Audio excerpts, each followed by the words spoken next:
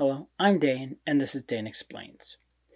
Quite a while ago now, I did a video on artificial gravity. When we think of artificial gravity, we normally think about ways of providing gravity for people who are spending a large amount of time in the weightlessness of space. Because prolonged weightlessness can cause a host of issues, like bone loss, even issues with our eyesight. And also because we're adapted to living in an environment with gravity. So, it would also make getting around and getting things done much easier. Well, what about living on worlds like the Moon and Mars that have some gravity, but not as much as Earth? We don't yet know if low-gravity worlds will have the same negative side effects like zero gravity does. Also, it can be hard to get around in lower gravity due to the lower friction with the ground. So how do we deal with that? Can we have artificial gravity when there's already some gravity? Let me explain.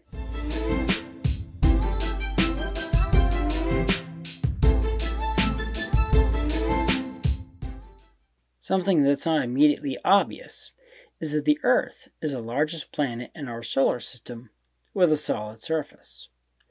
It's also the densest rocky planet as well. So, no matter what planet, moon, or asteroid we plan to explore or live on in our solar system, it's going to have lower gravity than Earth. At this point, we don't know what gravity level we humans will start to have negative health effects at if we're exposed for prolonged periods. We don't even know if the bad health effects are a sliding scale. Maybe they just get worse the less gravity we have, or maybe there's some kind of watershed threshold at which these health effects kick in suddenly. Either way, if we humans are going to live and work on other worlds in our solar system, we're going to have to learn to live on worlds with lower gravities than Earth. First, let's get the just add weight out of the way. Adding weight to someone to make them feel heavier would probably help with issues like bone loss. But as every graduate of elementary school would be aware, everything, no matter how heavy they are, fall at the same velocity. In fact, this was demonstrated by astronaut David Scott on the moon during Apollo 15, when he dropped a feather and a hammer together, and they both fell at the same rate, since the moon has no atmosphere to slow the feather down. So, weights are probably not the best solution. In space, how we create artificial gravity is pretty well understood. We may not do it for logistical and cost reasons, but get a large cylinder and spin it and you've created artificial gravity. Doing that on the surface of a world is not as easy. That's because when you spin something, anything inside of it will have two forces acting on it. One is the gravity of the world you're on, and the other is the centripetal force pushing you to the wall. These two forces work together to create a force vector that is not straight down or to the wall of the cylinder.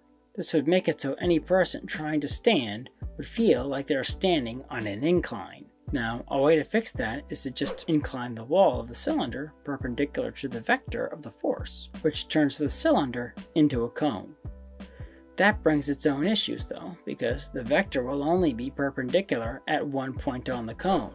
If you get closer to the center of the cone, you will feel the floor being inclined again, and you will feel less gravity. Going away from the center makes the floor feel inclined in the opposite direction, and you get heavier. One fix for this is an idea called a gravity train.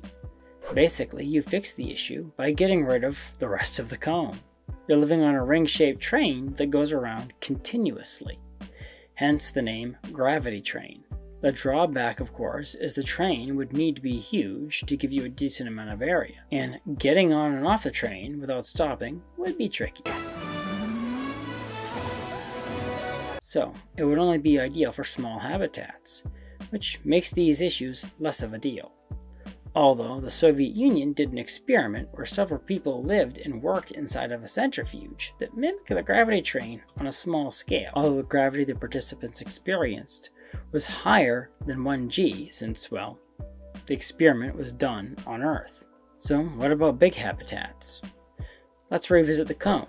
It would need one final tweak to fix it up for the most part, with one caveat I'll mention in a second. If instead of a cone shape, you curve the cone to match the force vector, you can make it so you don't have to feel any incline at any point on the inside of its surface. And the shape you now get is a bowl. The shape is actually ideal because it fits nicely into naturally occurring bowl-shaped craters, which are common on small airless worlds.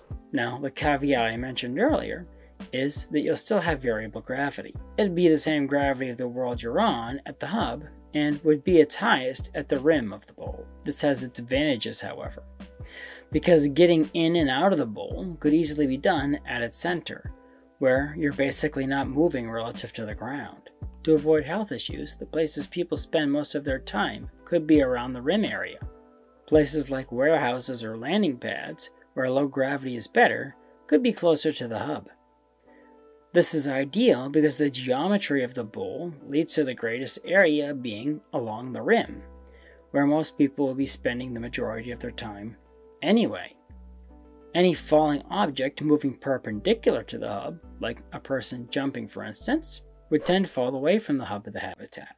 If you jump towards the hub, your trajectory would curve in the direction that the habitat was rotating in, and when you jumped away, it would produce the opposite curve. The larger the habitat, the less noticeable these effects would be.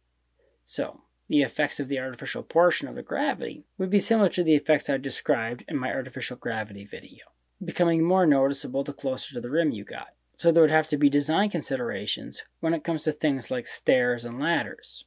So it's just a few design considerations. Our more adventurous grandchildren might find themselves living in a bowl. Thank you for watching. If you like this video, please press the like button and ding the bell to get notified when I post new videos. Also, please support me on Patreon, link in the description. The more people support me, the more time I can dedicate to making videos like this one. So, until next time, have a great week.